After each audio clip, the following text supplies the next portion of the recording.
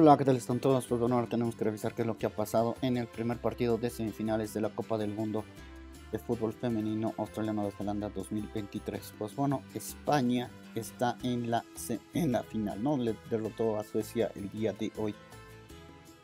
Y esto es así, 2-1 el resultado. Gran partido de las españolas.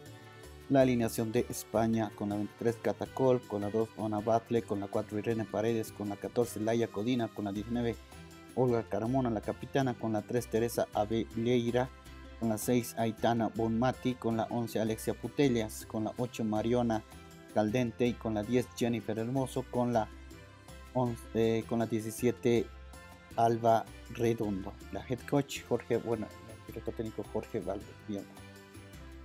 Y la alineación de Suecia: con la 1 Cecilia Musovic, con la 2 Jonna Andersson, con la 6 Magdalena Eriksson, con la 13 Amanda Ilestedt, con la 14 Natalie Borjon, con la 9 Kosovari Aslani, la capitana, con la 16 Filippa Angeldal, con la 18 Fridolina Rolfo, con la 19 Johanna Kanerit, con la 23 Elin Rumpf Benson, con la 11 Stina Blackstenius y el director técnico Peter Gerhardsson. Le resumen un poco, vayamos a ver cómo fue la cosa. En el primer tiempo no hubo prácticamente nada. Recién en el minuto 57 salió Alexia Putellas, ingresó Salma Parulello.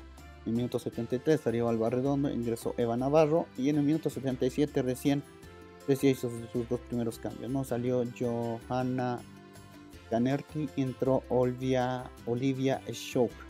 Salió Stina Blackstenius, ingresó Rebecca Blomqvist. En el minuto 81, gol de Salma Parulello, justo lo que había ingresado por Alexia Putellas. En el minuto 81, o sea, España marcaba el primer gol. Luego cambios en Suecia: salió Rubenson, ingresó Horty. Y en el 88, gol de Rebecca Blomqvist, colocaba el 1-1, pero inmediatamente después, o sea, sacaron el balón, la recuperó España y Olga Carmona colocó el 2-1 definitivo. En el minuto 90+5, cambio, salió Caldente, ingresó Esther González. Pues bueno, así lo ganó España. Vayamos a ver las estadísticas de este partido. 53% de posesión para España, 14% en disputa, 33% para Suecia. Remates: 14 para España, 5 para Suecia, 3 remates a portería para España, 3 para Suecia. Es decir, pues España lo hizo bastante bien. Y bueno, mereció el triunfo, ¿no? Veamos las estadísticas. Siguiente partido, tenemos el Australia versus Inglaterra. Y el día de mañana, esto empieza a 6 de la mañana, así es que bueno, es tempranito. Creo que todos pueden verla, ¿no? Para mí el favorito es Inglaterra, que la verdad es que tiene un equipazo. Y creo que la final va a ser Inglaterra versus España. Bueno, felicidades a España, ¿no? Que llega a su primera final de la Copa del Mundo y la verdad es que bien merecido. Me hubiera gustado verlas contra Japón para la revancha, pero bueno, Suecia también fue un digno rival.